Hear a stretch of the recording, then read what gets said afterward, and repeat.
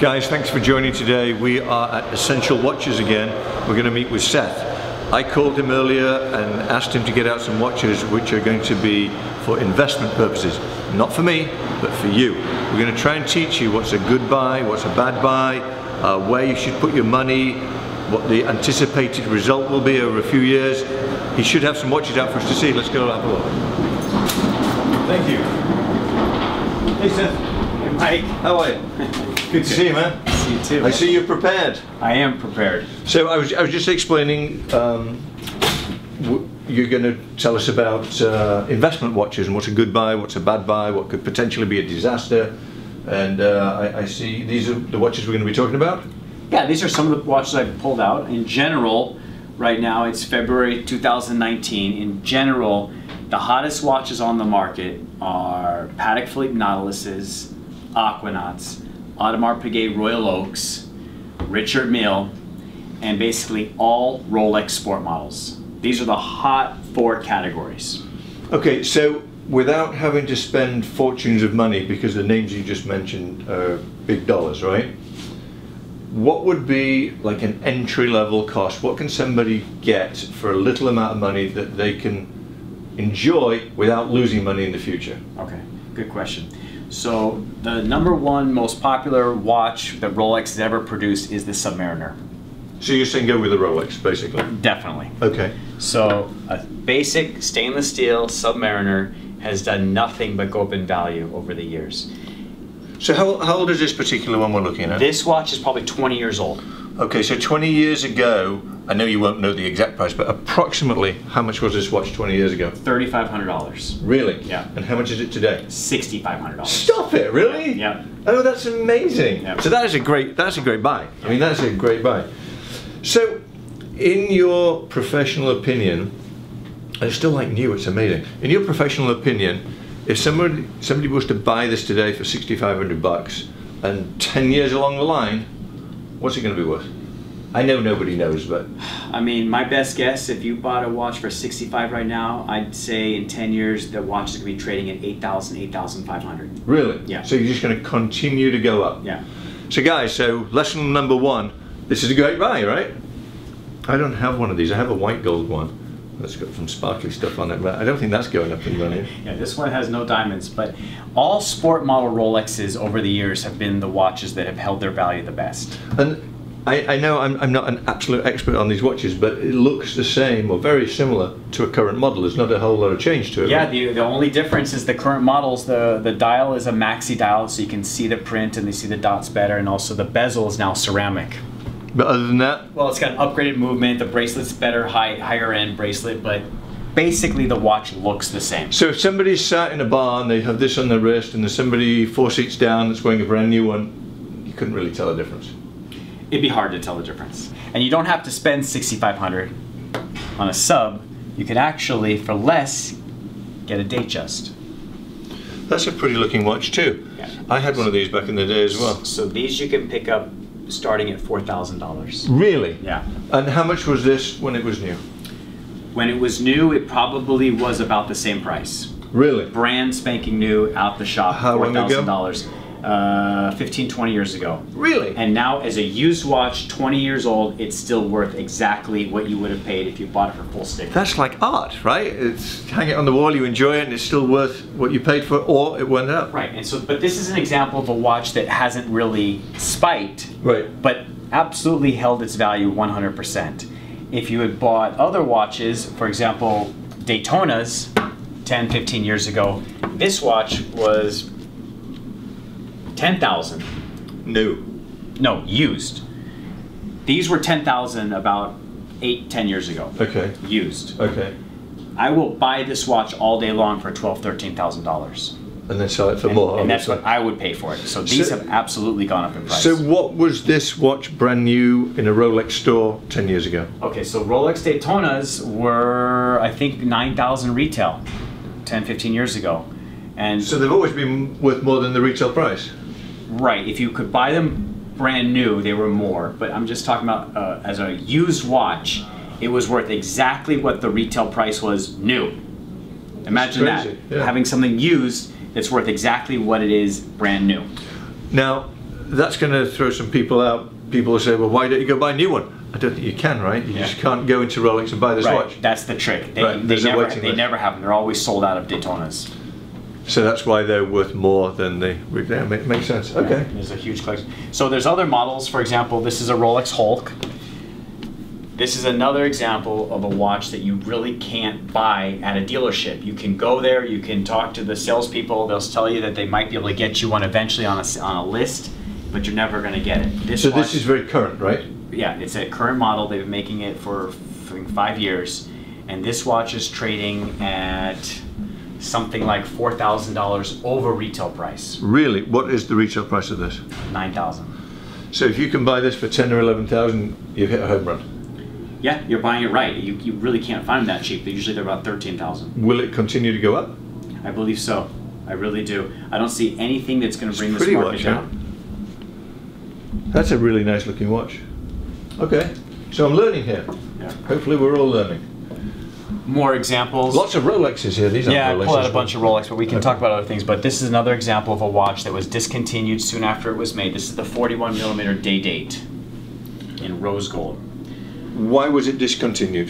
Rolex, from what I understand, believed that they would actually do better making a 40mm day date as opposed to the 41. It was a little too big. So they reduced it by 1mm. 1mm, that's it. That's insane, right? Yeah. Okay, so how much is this guy? So now, because they discontinued these after 2 years, now it's the hot watch. This is what everybody wants because you can't get it. So Rolex did it deliberately, knowing what would happen, right? I don't know if they did deliberately, but... So how much is this? 30,000. What was it new? Used. Brand new, I think it retailed for, I want to say 35 to 40. So this has lost a little bit of money. If you compare it to one of these, it's gone up. This is actually still it's lost. only lost if you are assuming that you paid full retail price for it. So going back 4 or 5 years ago, you could get usually 15 to 20% off on these buying them brand new. Okay, that makes sense. So again, the watch is worth a little bit more as a pre-owned watch than what you would have had to buy it for back in the day, brand new. So let's put these watches all together like this, and let's imagine that somebody watching this right now, we haven't talked about that one yet, so somebody watching this right now can afford any one of these watches. So it's not about the money. Which one would you recommend they buy? Well, if they want something with glitz and they want to actually show off that they're a money guy, I would definitely go with the rose gold. If you just want to basically be a little bit more nonchalant and have a watch that you know absolutely will not lose a penny over time, you go with the stainless steel Submariner all day long.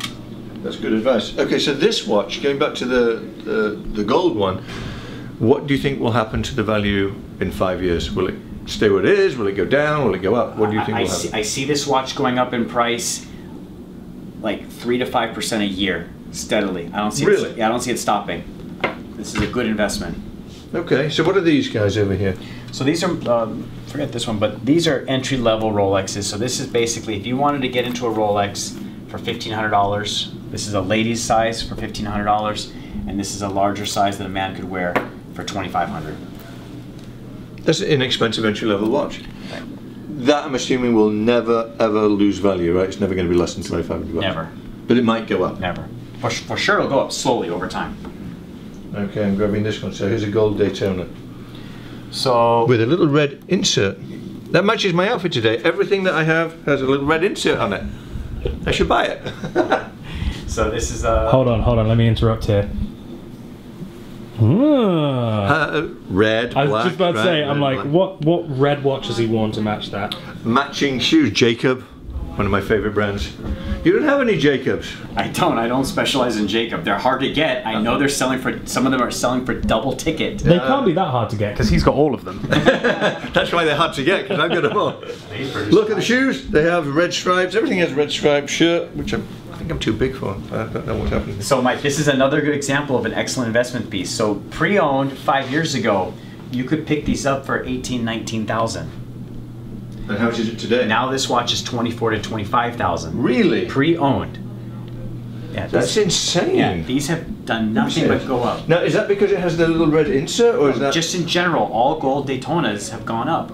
about 20-30%. What's the list price? Well, what was the list price? I believe this is a $35,000 retail price. So somebody that bought this brand new would still be behind if they paid full retail. Right. But you're saying back then you could get Yeah. discount. Usually, I'd say 95 times out of 100, when you pay full retail for a watch and then wear it, enjoy it, and then try to trade it later as a used watch, you are going to be taking a loss. Unless it's one of these. Oh yeah, good.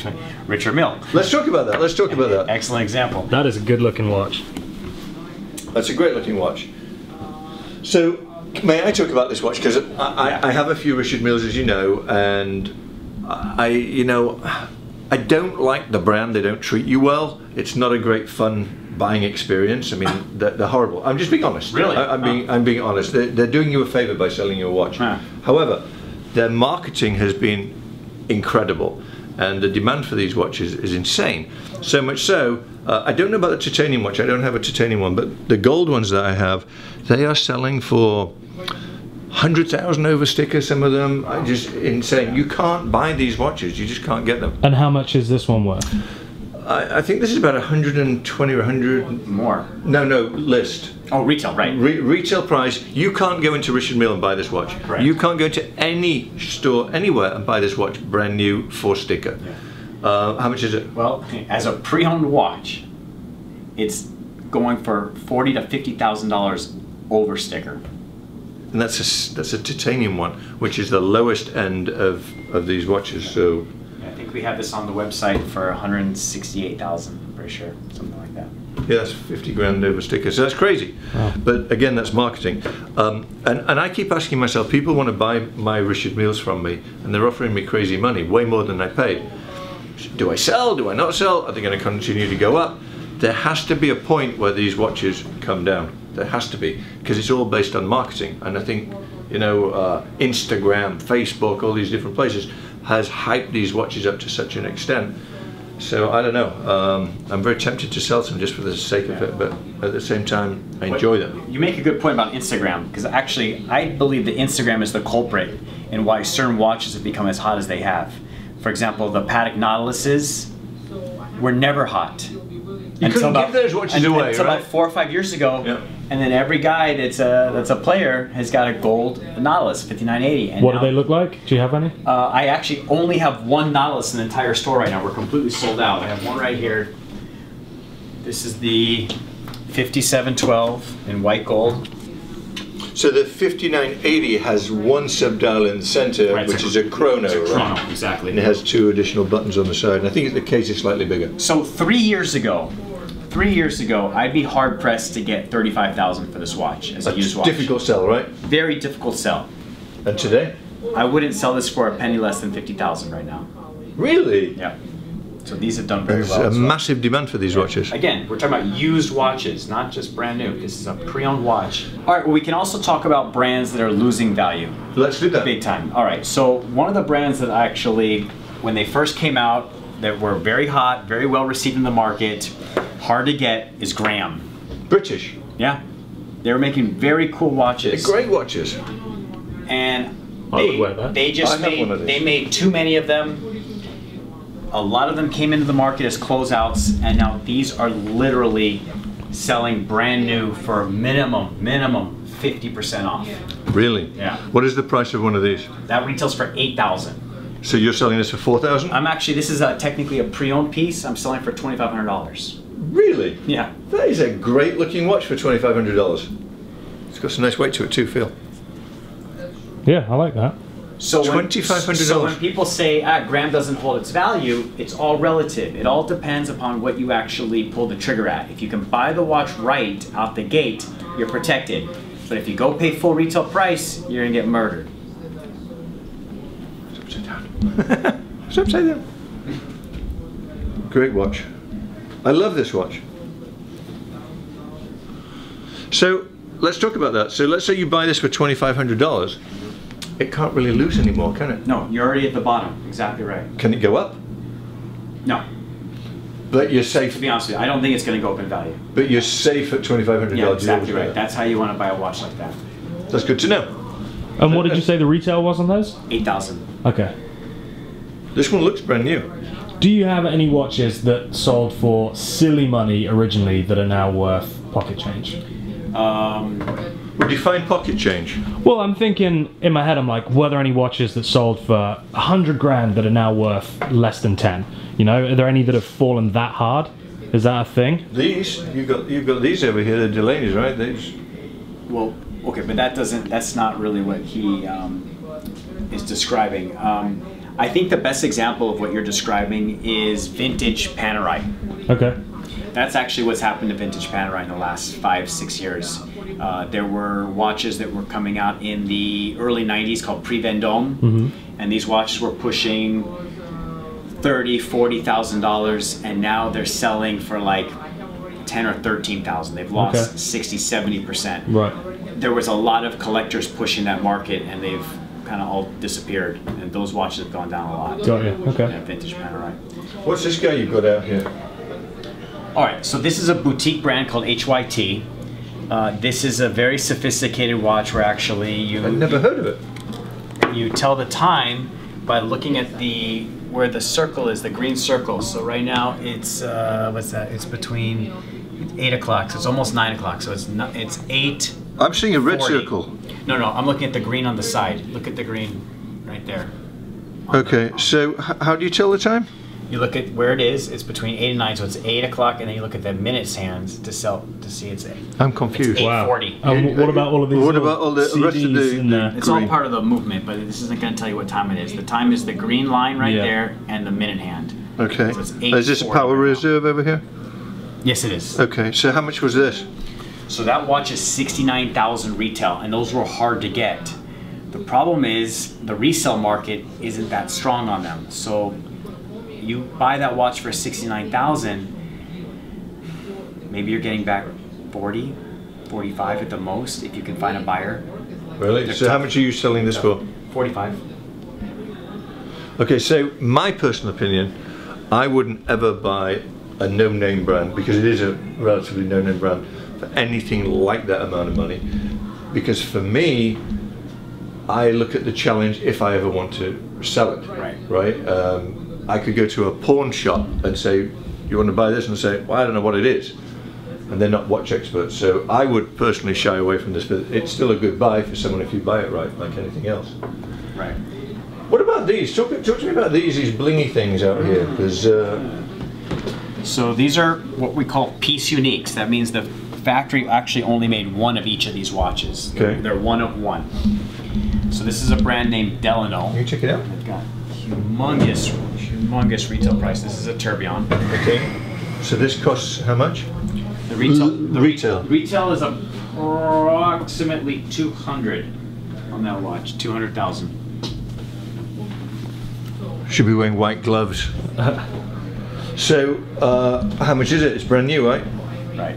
So this watch, as a brand new watch, you can buy it for 60% off to 70% off retail price. Really, brand new. Brand new. So what does that say about the used value? So if this was used, it'd probably be worth half of what it would cost brand new. So just do the math. It basically. Well, wait, no. If you can buy this for 70% off retail, then used it has to be less than half of that price. Oh wow! Yeah. Put it on your wrist for 2 minutes. I'll buy it off you for half of the. Okay. It's a pretty looking I mean, watch. it's a very sophisticated watch. It's And it's a tourbillon. It's gorgeous. A tourbillon. Yeah. That is a Something beautiful special. watch. But this, you get great deals on this type of watch. That's crazy. There's another watch that doesn't hold its value. Hublot. Hublot. Well, actually, I've got 2 different types of Hublots. So they're both black. Right. And So this is a King Power Unico. This watch retails for $30,000. it's ceramic. Yes. Okay. So this watch was hot, now it's not, and this watch you basically buy it at half. This is like a $14,000 to $15,000 watch.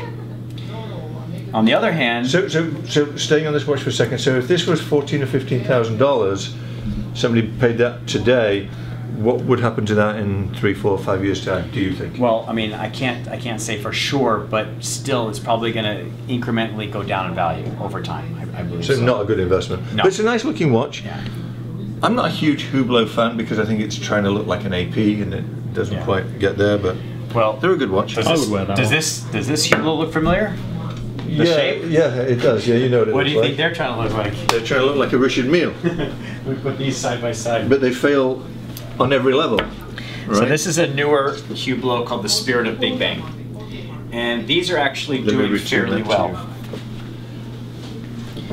This specific model is the Bruce Lee limited edition. Bruce Lee? Yeah, He's dead. They did very well with this watch. Well, they didn't have to get a license, did they? Because he's dead. Well, No, kidding, they still did. They absolutely did. Yeah. The packaging is incredible on this watch, and this watch is actually still holding its value, $25,000 to $30,000 for this. How much was it? $30,000. Is it used? It is. We call it slider. It's still almost like a brand new watch, but it's technically worn probably a couple times. So why is this at retail price? You know what? I can't explain it, but if you go looking to buy this watch, there's nothing on the market. Interesting. Nope. Would you recommend anybody to buy a Hublot at retail? You know what? I wouldn't recommend it, but if you fall in love with this watch or you're a big Bruce Lee fan and you decide you want to buy it and you go on the market and you try to find it, You can't. and you realize you can't find it anywhere, then yeah, you go ahead and bite the bullet and you pay the price. And Yeah, there's also another element to it as well. When you buy a watch, it's an emotional thing because you want to enjoy it, right? So sometimes the price doesn't even matter. If you like something and you want it, Right. you should buy it. Exactly right. You can't always only buy because of resale value. Here's some examples. I just pulled these out. Again, these are watches that you get big discounts on. Roger Dubuis and Zenith. These are classic brands that make high-end watches but do not hold their value after you buy the watch. Okay. These are both selling at literally 50–55% off of retail price. Really? So I was under the impression that Roger Dubuis, their new watches, are holding their value quite well. So, I mean, I disagree. Okay. Well, you're the expert. I haven't seen any Roger Dubuis that hold their value. Really? Actually, no. They all sell at big discounts. really? And talk to me about the Zenith. That's a pretty looking watch too. You'd wear that, right, Adam? This is a Zenith Tourbillon. I do like that, yeah. Retail price is almost $50,000. Which is actually inexpensive for a tourbillon. It is. It is. And how much are you asking for that? $22,000. That's cheap for a tourbillon. That's very inexpensive. It's actually a good-looking watch. It's a good looking watch. Yeah. Well, he's my Ceramic. barometer. Adam's my barometer. Is that a good looking watch? It is. Would you wear it? Yes. Would you wear that? Yes. Because it's Bruce Lee and Yes. he does Jing Jang Joe. Exactly. Okay. Here's What is it? Jing Jang Jing. G Kundo. Jing G Jeet. Jeet. JWT. Jeet. Kun KUN. Kundo. Jeet Kundo. See what we're learning today? Just call it JKD. JKD. There you go. JKD. Okay. Here's another example of a brand that crashed and burned. These were very hot. Frank Mueller. This wasn't their most popular model, but this is a Frank Mueller. 15 years ago, these were probably worth $9,000 to $10,000, and now it's basically $5,000, $5,500. Really? So not a great investment. No. What else do we have here that's interesting? You have a lot of very nice pieces. You know what I still have is the deep I Sonia know, from last time. I know, and I made you an offer on it and you didn't accept it, but my offer is still good. All right. Am I taking it with me today? I think you offered $20,000, but I can't sell it at that price, Mike. I'm sorry. I don't think it was that much. Was it that much? That sounds generous for you. It was marked 30. What will you take for it right this second? $24,000. So if I come back in another 4 weeks, 6 weeks, it'll be 18,000. Is that a man's watch? Yeah, it's huge. Call it unisex. And it's heavy. Feel the weight of this, Adam. Jeebus, that is. I don't think a heavy, isn't it? woman would have, well, some women have the strength to carry, but that's a heavy watch. do, yeah. Look, it's big. Yeah, it's just very girly. That won't go over my wrist. Okay, so there we go. You know, there's actually some good opportunities right now with Patek. Now, I told you that the Nautiluses and the Aquanauts were the hot ticket, and they are. They're selling for a lot of money. But what has gone down in price in the last 2-3 years are some of their more dressy watches. He didn't see that. He didn't. Could have got away with it. Would you have missed that if I'd have taken it? The silence says everything. See his face? Yeah. Your face was the same as his face in the airplane. Guys, you got to check out the airplane video because it's the funniest thing. You want to see Adam scared? It was Terrified. Terrified. Terrified. Hilarious stuff. Watch the airplane video. I think it was put out like 3 days ago. or a week ago, or 2 weeks not ago. when this went out. Yeah, so 2 weeks ago, whenever. But Airplane, watch it. So this is a 5036. So I'd say like 6 to 8 years ago, these were trading 35, 37,000. Okay. Now they're 27,000. They've gone down 10,000. Okay. This is the time to buy watches like this when they're not necessarily. So you think it'll go up? Yes, I do. I think this is a good investment. It's tiny. Whoop. It's a small watch, right? Well, it's a 36mm watch. But are smaller watches not going out of fashion? Well, this is what everyone's been talking about, the fact that they've been making watches that are this big for so long, and this was what everybody wanted. But that's huge. But now these are slowing down. These aren't selling nearly as fast. That's my size watch. But this is huge. Look. Yeah, that is big. What size is this? 48 millimeters. Yeah. Correct. It's 48mm. Yeah. It's an ugly looking watch, but I like the It's size. horrible. However, I did notice. I couldn't help but notice. You have this guy here. That's nice. Now you see, I have one of those in rose gold. You've seen it. Oh, have you? Yes, exactly What is the it? same watch. It's the AP Tourbillon. Offshore tourbillon. Offshore Tourbillon, yeah. Oops. Here. No, I wanted to compare it. Nice watch, right? Yeah. So this one you're asking how much? 135. So that is a massive saving on a new one, because a new one of these in Titanium is like 200 260 or 270. Yeah, as you say, quarter million. It's about half. So that would not have been a good investment. The one that I bought in gold, I think was 300 and something thousand list, and I paid maybe 130 for it, 140. So not a good investment. But if you buy it right, if you buy it at this price, it's a great investment. It won't go down anymore. This is definitely an example of a watch that you don't want to go buy brand new. You want No. to buy a nice, perfect condition, pre-owned piece. Correct. Like Correct. this one that you have in your store. Like this one that I have right here at essentialwatches.com. Plug yourself. Well, cool. Is there anything else to show us, or is that everything? Actually, I do have two watches I want to show you before you leave. He has more hidden away in the back. So Are you this is my surprised? opportunity. These watches are actually... Sorry, I was stealing the there we go again. These watches are actually going on an airplane later today to Asia. Oh, nice. Harry Opus. Winston Opuses. These are beautiful. Now these were ridiculously expensive when they came out, Yeah. right? This one was 300,000 and this was 260,000. And today? Well, even as a pre-owned watch, these are worth about 60% of retail is what they're still trading at. So The problem is it when wouldn't have been a good investment if you'd have bought it new. right, and the problem was you couldn't get these for retail price. I mean, sorry, you couldn't get these with a discount off of retail. You had to basically buy them for retail. From the boutique, Yeah. right? Like I know this gentleman bought this watch, I believe, in Harrods in London, And paid a fortune. $300,000. Oh, so he's not happy selling it for that, right? But again, when you buy something like this, especially if you go and buy it at a major retailer, it's not something you would ever want to sell. You need to keep it. Right. You need to love what you're buying. You really do. You can't have any buyer's remorse when you're buying watches like this. Well, thank you very much for showing us, and thank you for the education that you gave us today. I think this has been very informative. Good knowledge. I mean, it's always good to know. So the moral of the story is buy used, right? Definitely buy pre-owned. It's the way Pre-owned. to go. Yeah. Gently cared for. Gently previously cared for, or not. Previously enjoyed. Yeah, previously enjoyed. There you go. Previously enjoyed. So guys, thanks so much for tuning in. In it to win it, hit that bell, hit the subscribe button. We'll see you soon.